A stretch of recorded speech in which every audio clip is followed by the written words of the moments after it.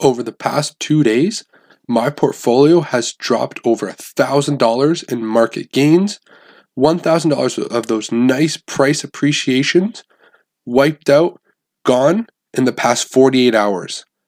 The new coronavirus fears that have really been dampening the market have absolutely impacted my portfolio. Over the past 2 days, I've seen over a 4% drop in price appreciation. As you can see here, all the major indexes are down. The Toronto Stock Exchange today is down over 2%. The S&P 500 is down close to 3%. Same with the Dow, another 800-point drop, and close to 3% drop on the day. So over the past 2 market days, we've seen a drop of between 6 and 7% in the overall market, which to me is actually a little bit of a significant dip. We're not in a recession just yet. We haven't seen 2 consecutive quarters of GDP decline. We haven't hit that 10-15% decline in market values. But this is just a small blip where market noise is actually controlling market performance, and my portfolio has been getting hit by that hard. As you see here, the market is still open. It's 3:30 p.m.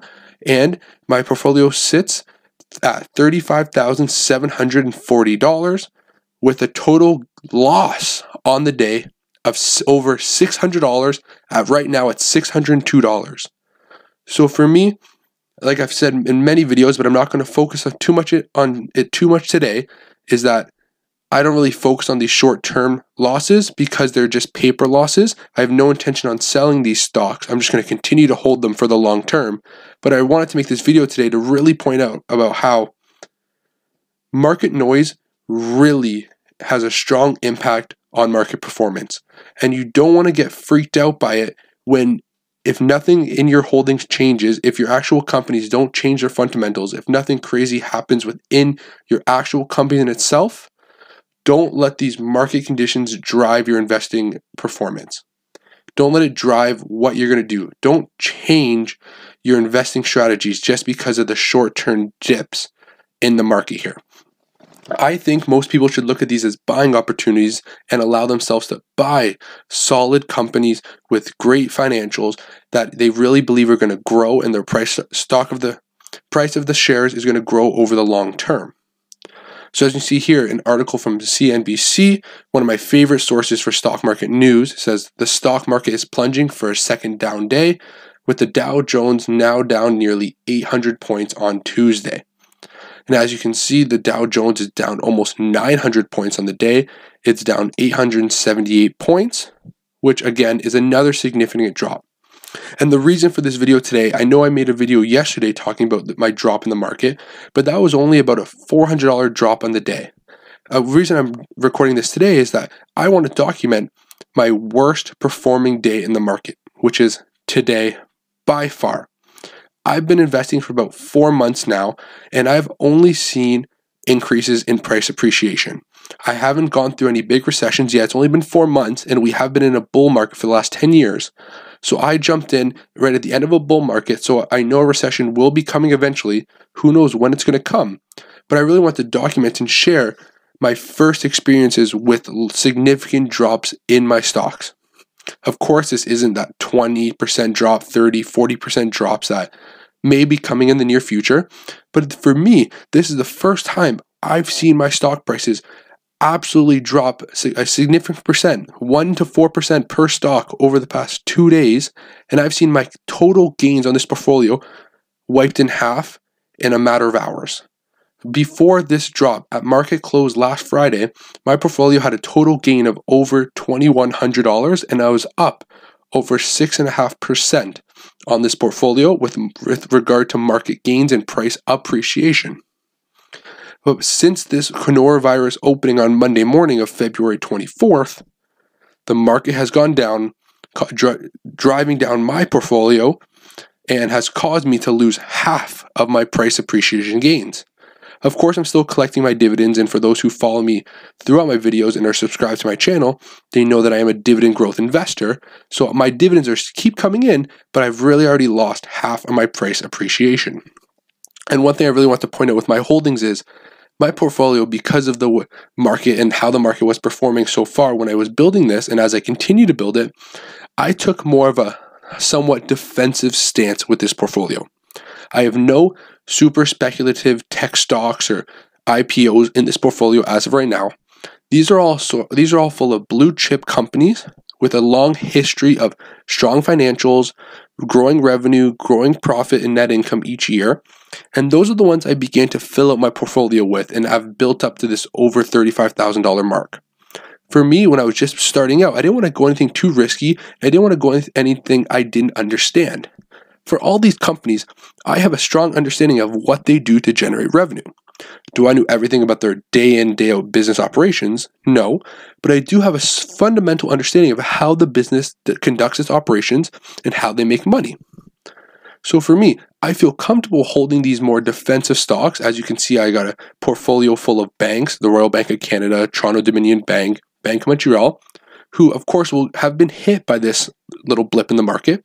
But these are also strong defensive companies who have a low payout ratio, sustainable and growing revenues with strong growing net income.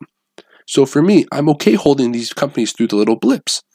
As well as I've added recently this Vanguard REIT ETF to get exposure to the real estate sector of the portfolio, to build a real estate sector in this portfolio. And as people know, REITs somewhat perform differently to equities. Even though REITs trade on the stock market, they usually have a somewhat opposite performance, or they aren't impacted as much from price changes and fluctuations in the market as normal equities do. So for example, my REIT ETF, if I just scroll over here, I am down 2.5% on this REIT ETF.